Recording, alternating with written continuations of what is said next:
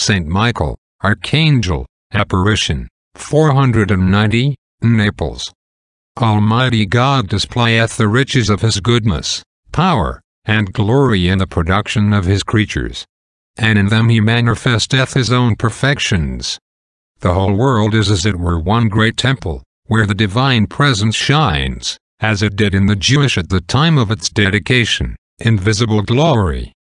We owe to him a tribute of praise and thanksgiving for all his works, but more particularly for the noble and pure intelligences on whom he has stamped his own spiritual image in a more perfect manner. He hath enriched them with the treasures of his grace, and of spotless sanctity, and hath made them the immortal and blessed inhabitants of his heavenly kingdom. They are, by the perfection of their nature, superior to man, who seems to hold the lowest rank in the scale of rational beings, and to be the link between the spiritual and the material world. He being, by his body, allied to matter, and by his soul to the celestial intelligences. He is therefore in natural perfections essentially inferior and subordinate to those pure spirits. Nevertheless, in grace he may surpass them. And the Church assures us that the Blessed Virgin transcends their highest orders. Upon their creation, God placed them in a state of meriting, and, whilst Lucifer and his adherents fell by pride, and were changed into devils, the good spirits persevering in justice, were confirmed in grace, and crowned with glory.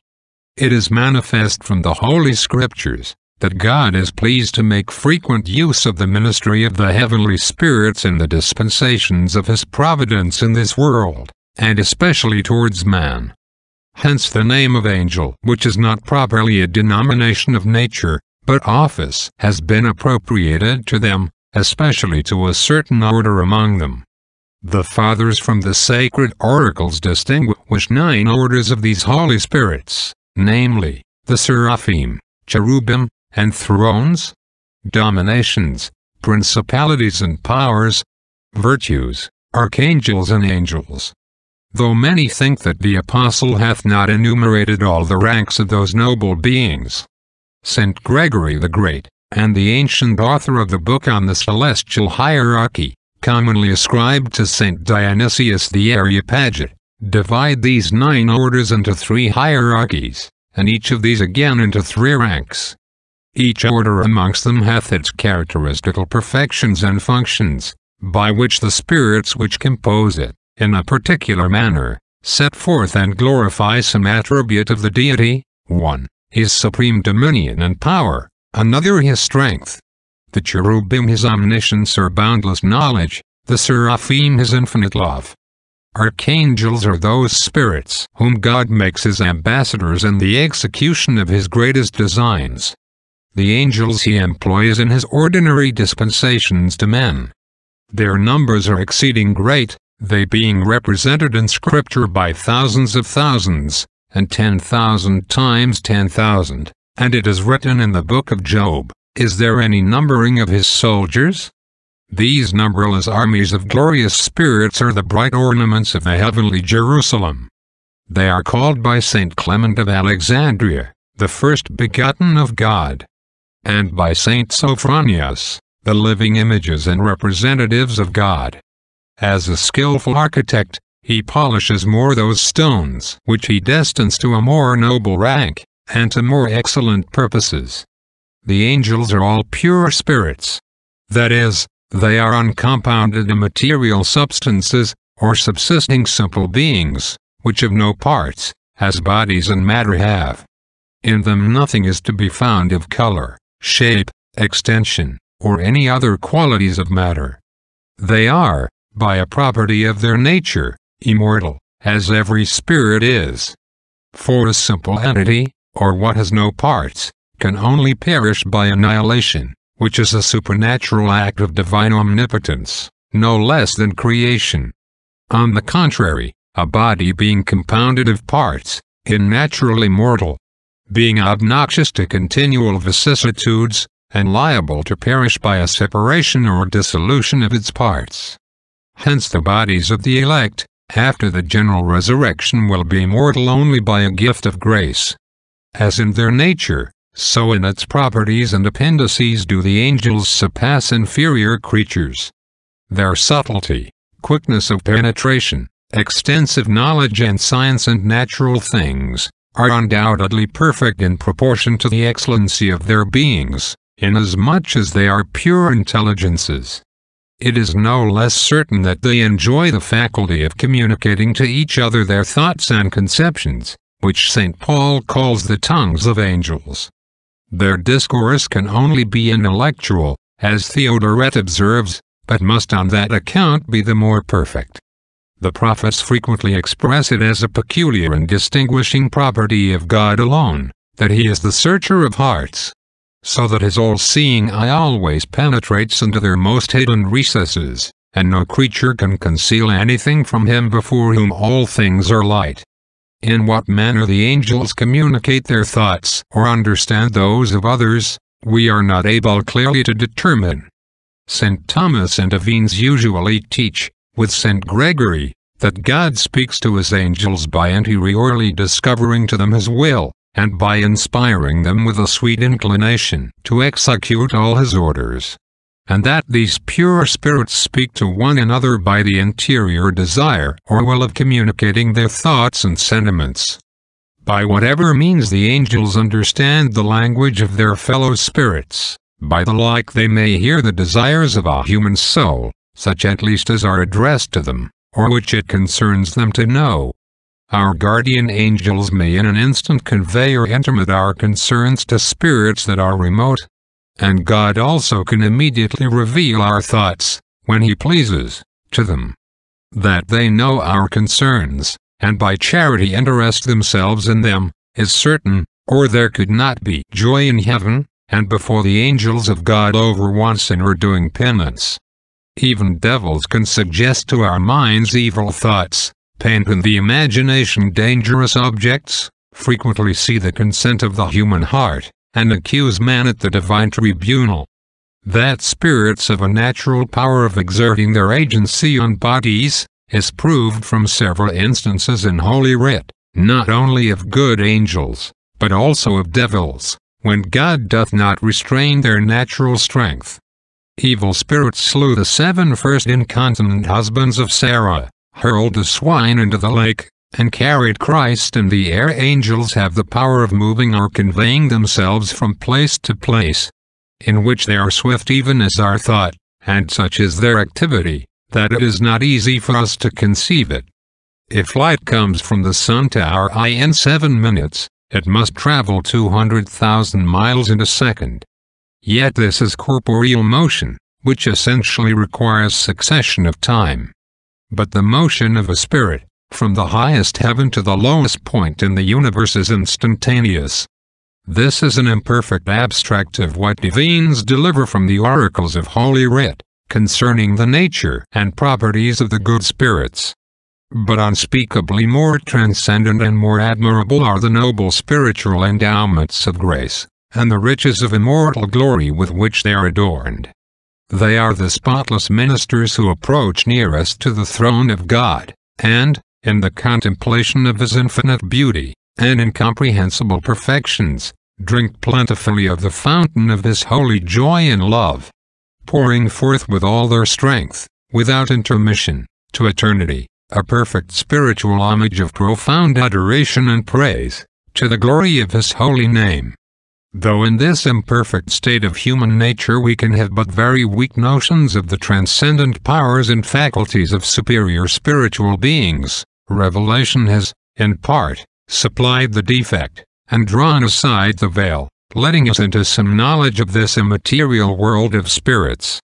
The Holy Scripture accordingly admonishes us to watch and stand upon our guard against the malice and snares of the wicked apostate spirits, who, by their evil suggestions, endeavor to seduce and draw us into sin.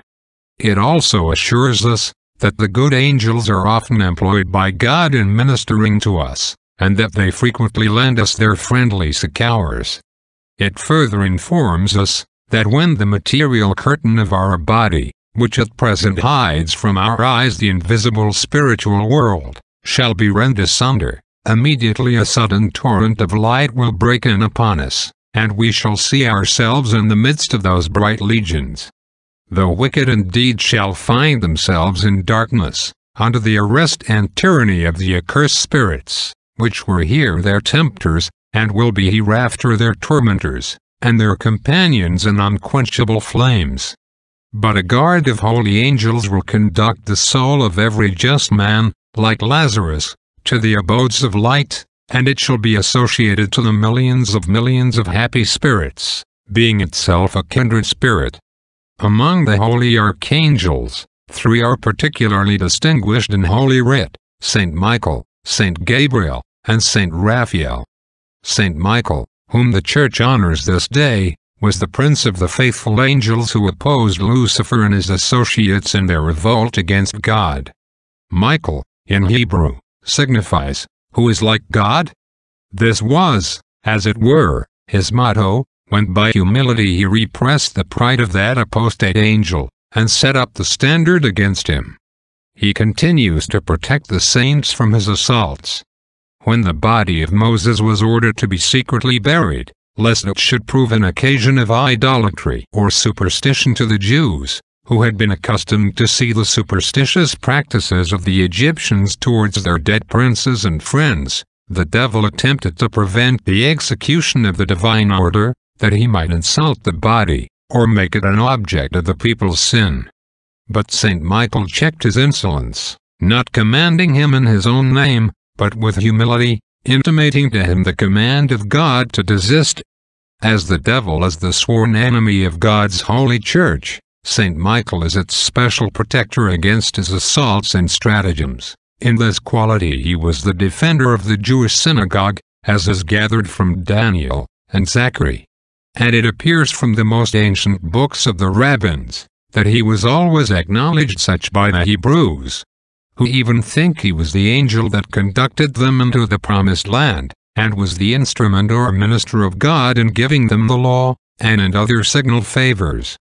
This holy archangel has ever been honored in the Christian Church, under the same title as her guardian under God, and as the protector of the faithful. For God is pleased to employ the zeal and charity of the good angels and their leader against the malice of the devil. To thank his adorable goodness for this benefit of his merciful providence, is this festival instituted by the Church in honor of the good angels, in which devotion she has been encouraged by several apparitions of this glorious archangel. Among others it is recorded, that Saint Michael, in a vision, admonished the Bishop of Siponto to build a church in his honor on Mount Gargano, now called Monte di Sant'Angelo, in the Capitanate, near Manfredonia, in the Kingdom of Naples. This history is confirmed by Sigebert in his chronicle, and by the ancient tradition of the churches of that country, and is approved authentic by the judicious critic Mabillon, who visited those places, and examined the records and monuments. This church was erected in the 5th century, and is a place of great devotion. When the Emperor Otto III had, contrary to his word, put to death, for rebellion, Crescentius, a Roman senator, being touched with remorse, he cast himself at the feet of Saint Romuald, who, in satisfaction for his crime, enjoined him to walk barefoot, on a penitential pilgrimage, to St. Michael's in Mount Gargano, which penance he performed in 1002, as St. Peter Damian relates. In France, Aubert, Bishop of Avranches, moved, it is said, by certain visions, built, in 708, a church in honor of St. Michael, on a barren rock which hangs over the sea, between Normandy and Brittany. In the 10th age, this collegiate church was changed into a great Benedictine abbey. In imitation of this was the famous church of St. Michael refounded in Cornwall, in the reign of William the Conqueror, by William Earl of Moreton, on a mountain which the tide encompasses. It is said by Butler, the learned and accurate antiquarian of Cornwall, that this church of St. Michael was first built in the 5th century. The Greeks mention, in their Mana, a famous apparition of St. Michael at Chone, the ancient Colossus in Phrygia. Many apparitions of good angels in favor of men are recorded, both in the Old and New Testament. It is mentioned in particular of this special guardian and protector of the Church, that, in the persecution of Antichrist, he will powerfully stand up in her defense. At that time shall Michael rise up, the great prince, who standeth for the children of thy people. He is not only the protector of the Church, but of every faithful soul. He defeated the devil by humility. We are enlisted in the same warfare. His arms were humility and ardent love of God. The same must be our weapons. We ought to regard this archangel as our leader under God, and, courageously resisting the devil and all his assaults, to cry out, "Who can be compared to God?" On the Good Angels, see more, September 29th and October 2nd.